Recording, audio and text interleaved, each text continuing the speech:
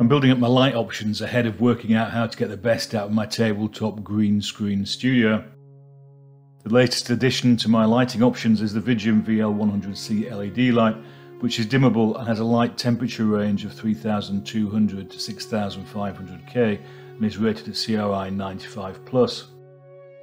It has an inbuilt 2000 mAh battery which is rechargeable via a USB-C port, and at 8x6 by 2.5 centimeters is very portable. In the box you get the user manual, the light itself, a charging cable to a USB-A plug, a mount which allows you to attach multiple VL100Cs together, and a ball head mount. The ball head mount only works to tilt the light, but both mounts also attach to a standard 1/4" camera screw thread. Here's the VL100C from dim to bright at 6500 K, and here it is dim to light at 3200 K.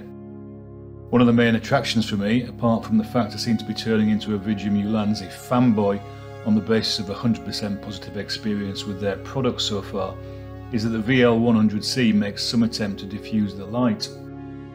Whilst it doesn't eliminate the reflection of the LED beads on shiny surfaces, it's much better than my old PRFOM light, which is larger and has about the same specs.